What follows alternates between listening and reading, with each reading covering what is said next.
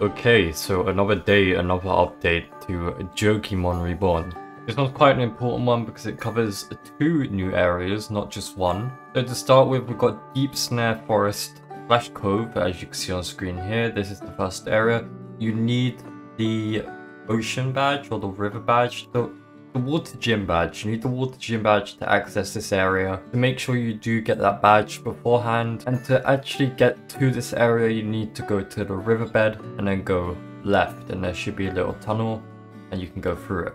The next new area just beyond the Deep Snare Forest and Cove is Evergleam City. Now this has a new gym. This is the electric type gym. So be sure to bring some ground type Jokemon with you when you're battling this gym.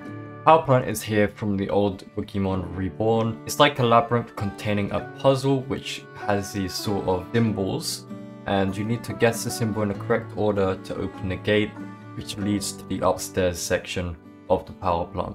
Aside from the new areas, we now have some new Jokemon. You can see here on the screen, this is just some of them.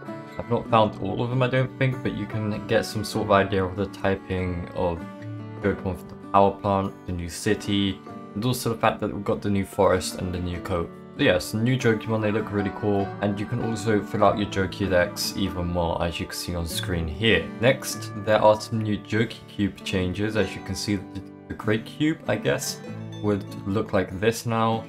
The Ultra Cube and the regular Jokecube, I assume, also have been changed, but I haven't checked those yet, so be sure to check those out in game. There is now also a new change to Trion. Before, it was just regular green. It had like horns on its head, I believe, like small green horns, but now you can see it's got flowers and it looks much more decorated, I guess is the word. That sounds so weird to call something decorated. You are decorated.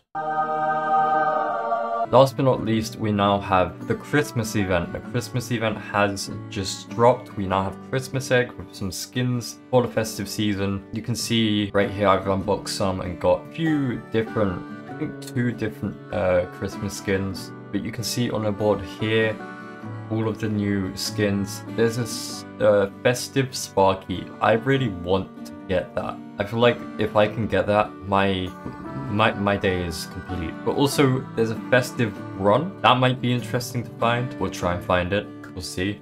But yeah, you guys can now open these eggs. You guys can get all of these skins, and yeah, just go ahead and open as many eggs as you can. To open these eggs, you need to get icicles, and the same way we did in Halloween update, you get icicles by fainting boss Jokemon, regular Jokemon, legendaries. You're gonna need to faint a lot of regular Jokemon or be lucky enough to get a boss or a legendary. But yeah, that's all for me. That's everything within this new update. I personally think it's a really cool update. I'm really happy that we actually have got some festive Christmas skins. Pretty cool. Make sure you're hunting for those new skins from the eggs.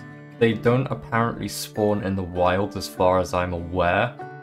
So you won't be finding them in the wild like you did in Halloween. Unless that's a bug, I don't know. We'll see. But yeah, go hunt down those new festive skins in the egg. As always, the developers did a good job with this update in my opinion. And anyway, I'll see you all in the next video.